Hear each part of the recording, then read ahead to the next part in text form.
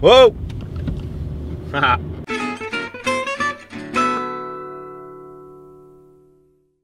Basically, a master's in social work can do anything. Yeah, a guy behind me is beeping at me. I'm just gonna slow down a little bit here. I can beep too, fucker. Like, how fucking fast does he think he's gonna go? He's right in front of me right now. He's not going any faster than me. What the hell?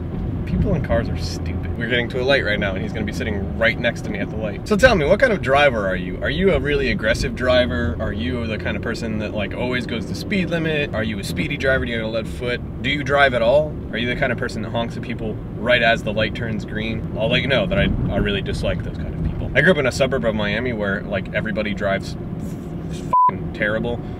For instance, there was one time where I was driving in Miami proper and there was a red left turn light, or it was green for a while and then it turned red, but no one seemed to acknowledge that it had turned red. So like 12 cars went on the red turn light.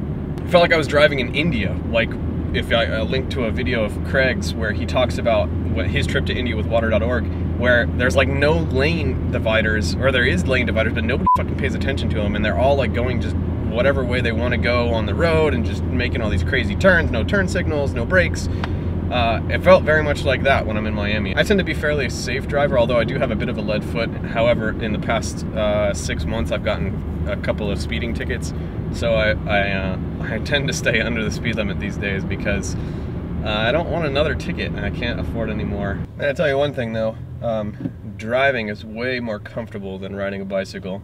I have the air conditioner on, which is seems like the most posh thing ever. Mostly I listen to NPR when I'm driving, unless I'm driving with somebody else. Like if I'm driving by myself, I like to listen to NPR because I'm a posh, you know, middle-class white bread American. Also because I like to be informed at least a little bit about what the hell's going on in the country, and NPR seems to be the only somewhat unbiased, although they tend to slant more towards the left, I think, in some of the programs that I listen to. But for generally speaking, they just report the news, which is good. They're not out there for hype, that's for sure. But I do listen to music. Got Molly Lewis, DPC, I got some Julia, more Julia, and some more Julia, some Front-A-Lot, and some more Front, and some Milsum. So that's the kind of music I listen to in the car when I'm not listening to NPR. And so, YouTube, we have reached the end of our journey. I am now at my destination. And you guys have a wonderful night.